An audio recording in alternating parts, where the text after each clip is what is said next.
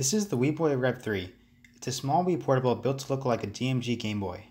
It uses real Nintendo Wii hardware and plays games full speed with no emulation. The Wii motherboard is trimmed down to fit, and the power management circuitry and controller are made as compact as possible. It features a 3.5-inch VGA display, nearly 3-hour battery life, speakers and headphones jack, and a USB-C port for awesome features like power delivery charging and an internal USB drive which you can load files to using the USB cable connected to the computer. The Wiiboy project began in 2016 for the BitBuild Summer Modding Competition. The case was built using a real DMG that was franken-cased and painted. The Wiiboy rev3 is designed in SolidWorks and 3D printed using the nylon and powder printing services from Shapeways. 3D printing gives me the advantage to fully plan out the internals with screw posts and make modifications to the case like stereo speakers and good shoulder buttons.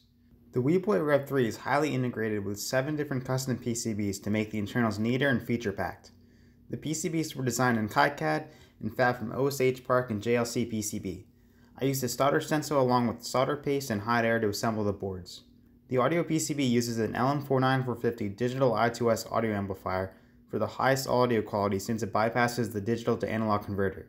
The PIC microcontroller communicates to the audio amp over I2C for setting the I2S mode and controlling the volume.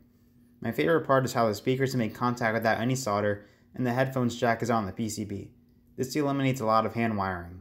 The USB-C power delivery is made using the ST-USB 4500 IC, which autonomously handles the power delivery negotiation. The chip takes a complex feature and makes it very easy to integrate. In addition, there is a USB data multiplexer for switching the USB drive seamlessly between the USB-C port and the Wii. The batteries make contact using the clips which slide into the case. Only a few drops of glue are used to route wires between the Wii and PCBs in the whole portable. Everything else is mechanically secured using screws which make it cleaner and easier to assemble if ever needed to repair. The Wiiboy is powered on and off by holding the power switch for 1 second. Tapping the switch changes the multifunction RGB LED between modes off, RGB slow fade, battery level indicator, and shipping mode. When the battery is low, the function automatically changes to the battery monitor to warn you to charge the device. When the device is powered down in shipping mode, it cannot be turned on again until you plug in the charger, preventing it from melting in a box. When the charger is plugged in, the function LED changes to a slow fading red mode to indicate it is charging. It also has a thermal probe on the Wii motherboard which shuts down the system if it reaches 75 Celsius, though it shouldn't ever get that hot in normal circumstances. The Wiiboy has been my most long-term project and I still have more plans with it. I hope you enjoyed this video. As always, please check out the BitBuild forums for portable housing resources.